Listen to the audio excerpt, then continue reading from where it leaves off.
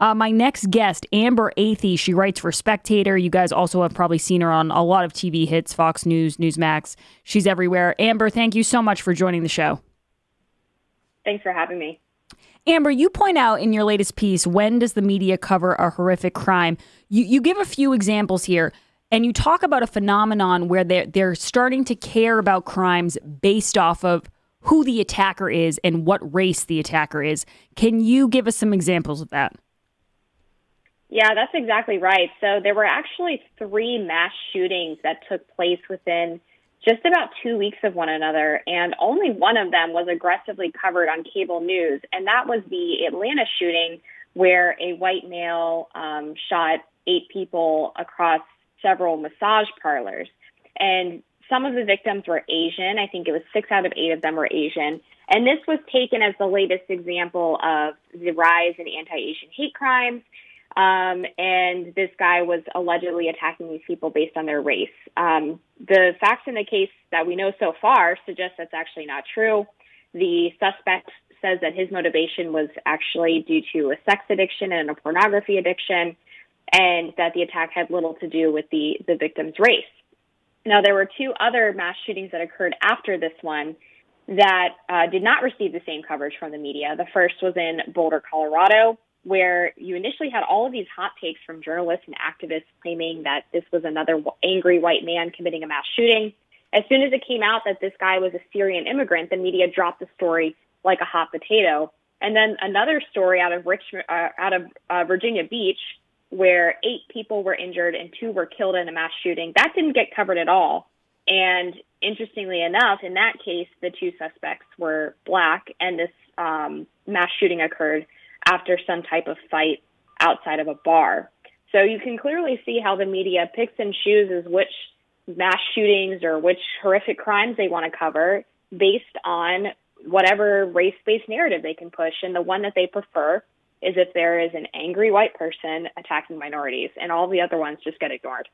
Yeah, and I was talking with someone about this today, and I said, it's got to be heartbreaking for the family members of these victims when all of a sudden the person that you lost is not valuable to the media, so their story doesn't matter anymore. And even worse, Amber, which you point out, is the story of the Uber driver in D.C., because when people did talk about this story, because the video was so horrific and so graphic, and I do not encourage people to go watch it because it sticks with you longer than you'd like it to.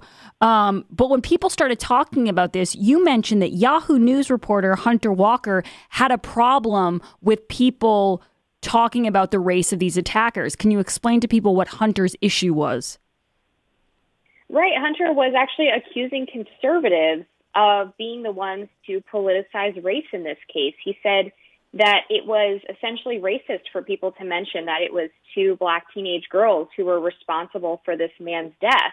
And when you actually look at what conservatives have been saying in this case, it's that this clearly would have been a major news story covered across cable, all of these different mainstream outlets that normally would pick up something like this, if not for the fact that the suspects in this case were minorities and therefore did not advance this media narrative. So they were actually pointing out hypocrisy among the media. And so Hunter really exposed himself in the media's goals by all of a sudden saying that it was a problem to mention race, when he himself, just a couple of months ago, by the way, thanks to some Twitter sleuths, uncovered that he was mentioning the race of people who were storming the Capitol because they were mostly white. So race only matters to him in one circumstance. And if you point out that hypocrisy, all of a sudden you're the one who's racist, not the people who are using this race-based narrative to advance their idea of constant marginalization and oppressor versus oppressed in American society. Yeah, and Amber, one thing I noticed about your piece, which again, people can find in Spectator, it's when does the media cover a horrific crime? A lot of people have made this argument, but something unique to your piece is that you mention that this seems to be the media advancing anti-whiteness. I haven't seen anyone really take on that argument yet, but it does make sense because like you said, when that mass shooting happened in Boulder, Colorado, there were a lot of hot takes right away that were saying, oh, I'm not surprised. It's a white man. It's always a white man, things like that. So you really do think this is an anti-whiteness situation? Well, you have to look at this in the context of the broader national conversation on race, and specifically the advancement of critical race theory, which really does tap into the idea that white people have a special set of privileges in this country, and they use those privileges to get away with things that minorities would not be able to get away with. And in the Boulder, Colorado case, the allegation was that the only reason this man was taken into custody alive after this mass shooting rather than being killed was because the police believed him to be a white man. So even after it was discovered that he was a Syrian immigrant, it was still, he had the privilege of being assumed to be white because of his skin color, even though he actually wasn't. So they still actually managed to blame this on white people in a way. And it all boils down again to the idea that white people, just by literally the way they were born, are oppressing others in society with their distinct privilege. And that ties back to, again, critical race theory, which is being pushed in schools across the country and even in government training sessions. That's one thing Trump tried to undo during his last couple of months in office. And the media is right along for the ride. I'm speaking with Amber Athey from Spectator US. Amber, one thing I noticed, because I follow you on Twitter, and I admire how fearless you are in tackling certain issues. And one issue that I always try to steer clear of is when people play the victim card for any reason. There's some situations where people are victims, and, I know you don't tackle that as much. But when people are using it as a way to shield themselves from criticism, you oftentimes speak out about that. And there was a situation recently with an intern from USA Today where she got her first headline and then she got some criticism. And all of a sudden it was, she can't be criticized because she's a young woman in journalism. And your advice was toughen up. That's exactly right. People who are in the journalism profession get criticized all the time, as they should be. We have a lot of power in the platform that we're given and in the stories that we're able to cover. And so in her case, she was actually suggesting that people who were involved in the Capitol riot or the January 6th protests should not be allowed to crowd source donations for their legal defense.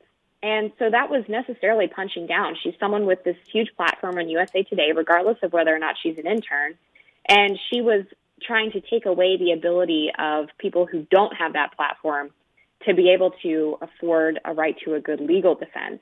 And so she took heat for that. And, if you can't cut it, then journalism is not going to be the profession for you. And unfortunately, this is a trend on the left that I've written about many times. Very similar thing happened with AOC when she was talking about her response to the storming of the Capitol. And she blamed essentially the various inconsistencies in her story on the fact that she had been a past victim of trauma. So if you actually questioned her retelling of the event, then you were somehow re-traumatizing her. And this victim narrative gets brought up time and time again from people who, again, don't want to face criticism for their actions. They would rather just silence the people who actually have something meaningful to say in response to their stories. And Amber, I remember you wrote a piece criticizing AOC, and I had you on that day, and I was kind of thinking, wow, this is a little bit bold of Amber to be calling out AOC for this. And then later that day, the story broke that she actually wasn't even in the building. She was in a completely different building. So you were right on about that, but a lot of people didn't want to go near it because, like you said, they'd be accused of being sexist or, kind of cruel. Yeah, and I think, as a woman, especially when you look at the left's identity politics, I find it necessary to speak out when people do things like this, because I know if a male colleague had written the same article, he probably would have gotten much more aggressive backlash than I did, because the left believes that you can only speak out against certain issues if you've either personally experienced them or if you have some type of immutable characteristic that makes you more likely to understand the issue at hand. So when I see, fellow women using stories like this to try to create a victimhood narrative, I feel like I have to be the one to speak out about it. Amber Athey from Spectator US, and you guys can follow her on Twitter. I have one more question for you, Amber, on a lighter note. I saw today that you tweeted about Joe Biden's dogs, and you said there's reports that one of them pooped on the floor of the White House. Is that true? Yes, there is a White House print pool report today where the reporter claimed that as they were going to watch Jill Biden leave the White House, they saw Biden's dogs, and there was a poop stain on the floor of the White House, and they could not be sure which dog did it, but it definitely did happen. And I have to tell you, this dog story keeps getting weirder and weirder, and it makes me feel bad for them because usually when dogs act out in this way, usually means they're stressed out or they're not getting enough attention from their owners. Yeah, and I just don't think the White House is the place for them right now. I remember the media was so excited that these dogs were ushering in this entire, new era of beauty and decency and normalcy and unity, and really now they're pooping on the rugs and they're biting people, and it just doesn't look good. Amber, where can people follow you on Twitter? They can find me at Amber_Athey, and they can read my work at Spectator.us. Use my discount code Amber for 10% off a subscription. Thank you, Amber. And guys, we will be back on the other side with more of your calls. I love talking to Amber about the serious stuff, but she also she gets a lot of scoopage on the more interesting gossip that's happening at the White House. That was the first time I heard about the dog having an accident, relieving himself. And again, we don't know which dog it was, but I'm going to guess that they're going to say Champ, because Champ can afford to take the fall for this. Major cannot. Guys, have you ever wondered what makes Omaha steaks so darn good? It's the aging process. Jared is literally chomping at the bit right now to talk about his steaks. Had the pork chops last night, and the thing came with a little packet of, like a little bottle of seasoning. Ooh. Their own seasoning, the Omaha steak seasoning on the pork chops. It was glorious. Pork chops are so underrated. Pork is generally underrated. And it cooks really tender with Omaha. It's like it's really flavorful and delicious. Omaha Steaks ages their steaks at least 21 days because that's a sweet spot. It's where the magic happens. You can try the mouth-watering steaks in the Butcher's Bestsellers Grill Pack. It includes 4 of their iconic and fork-tender Butcher's cut filet mignons, 4 ultra-juicy burgers, 4 savory pork chops, which Jared was just talking about, desserts, and so much more. This is a huge cooler full of delicious goods, guys. You are going to get this and be set for quite some time. Go to omahasteaks.com, enter Curley with an E into the search bar for a special price on this Butcher's Bestsellers package. Plus, you'll get 4 more chicken breasts and 4 more of those delicious burgers for free. Omaha Steaks has been the leader of gourmet steaks and food since 1917. No one comes close to matching the flavor, tenderness, and value of Omaha Steaks. Go to omahasteaks.com, type keyword Curley with an E, C-U-R-L-E-Y in the search bar, and order the Butcher's Bestseller Pack today. Don't forget, you'll get the 4 free chicken breasts and 4 burgers. That's omahasteaks.com, keyword Curley, 844-500-4242. We'll be back on the other side. Don't go anywhere. This is The Grace Curley Show. You're listening to The Grace Curley Show.